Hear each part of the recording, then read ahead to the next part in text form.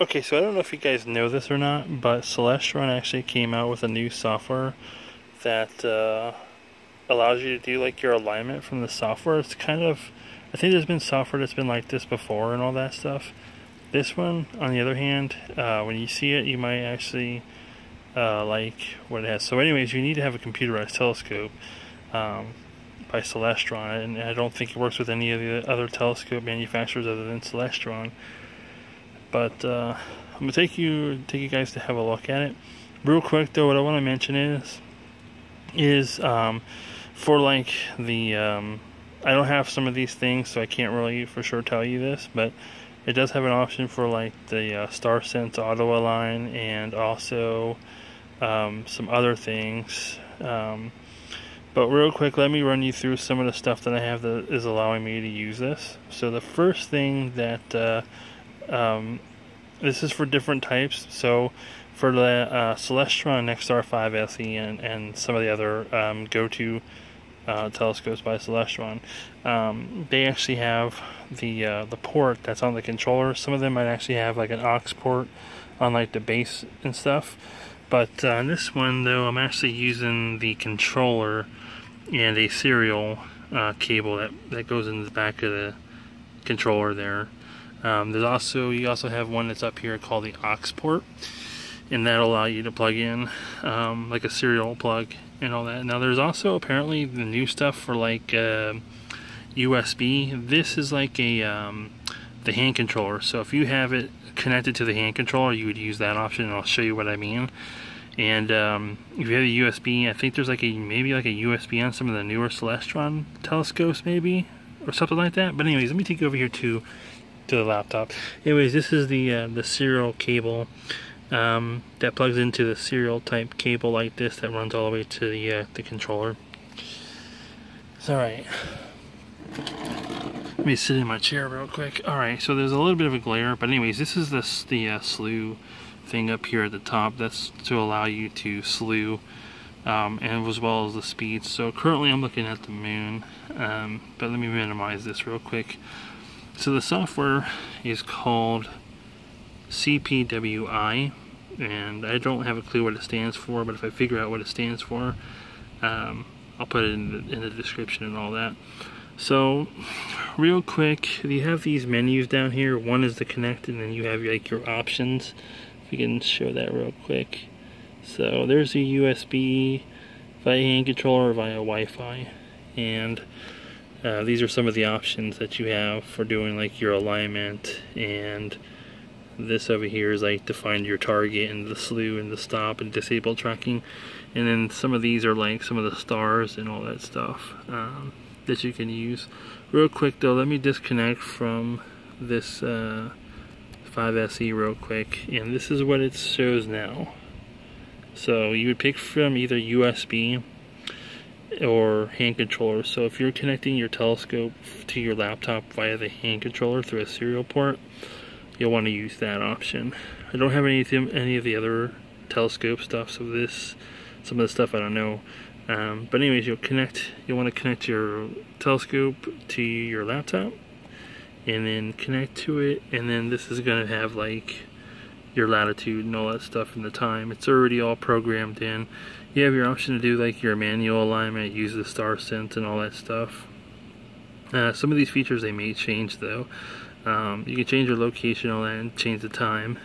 And so what I want to do is I want to do a manual align. So begin align using the pop this back up real quick, using the manual align. It's different for like the different telescopes and all that. I just got an error up there because I took too long to actually put the settings in and all that. So reconnect real quick, and we're gonna perform alignment. Yeah, pick the alignment option. So we're gonna go down here to begin align. Now here's your information here. In order to begin the alignment with all azimuth mount, please point your telescope towards the northern horizon. It doesn't need to be exact, so what you need to do is basically point your telescope north. And to do that, you can actually use this option here, this little menu, and it's going to go ahead and move my telescope to the north. See that? And this is all going from the software here. You'll probably be able to see that I have my mouse on that. So I'm going to slew this to the north. Put that back into focus. It's almost to the north. Pretty close. Alright, now I'm going to bring the telescope down. So I'm going to go ahead and use this arrow down here. And what I want to do is I want to get those aligned, those index markers, which is my silver marking there. So that's pretty close. Alright, you can adjust your slew rate using the rate buttons here, left and right, and that'll control like your slew rate, so you don't slew too fast or too slow. So now that that's completed, I have it facing to the north horizon. I'm gonna click complete. Now here, I have to pick what I want to use to align with. So I have all these options that I can choose right now that are currently up in the sky. And what I'm going to use is the moon.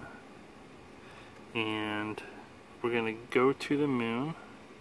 It's pretty amazing too, because I haven't really done an alignment or anything, but what's going to happen is the telescope is going to slew to where the moon is. And the moon is actually up there. So let me see if I can get the telescope on this real quick. Alright. So that's where the moon is, right?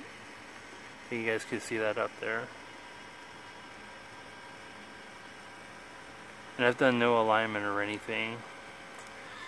So that's where it's pointing at, to the moon.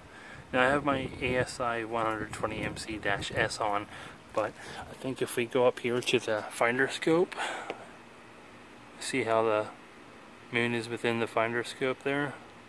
It's going to be a bit off because you need to use an eyepiece when you do this. Otherwise, you're not going to be able to get the alignment just right. But let me minimize this window real quick, and we'll pull up. There it is.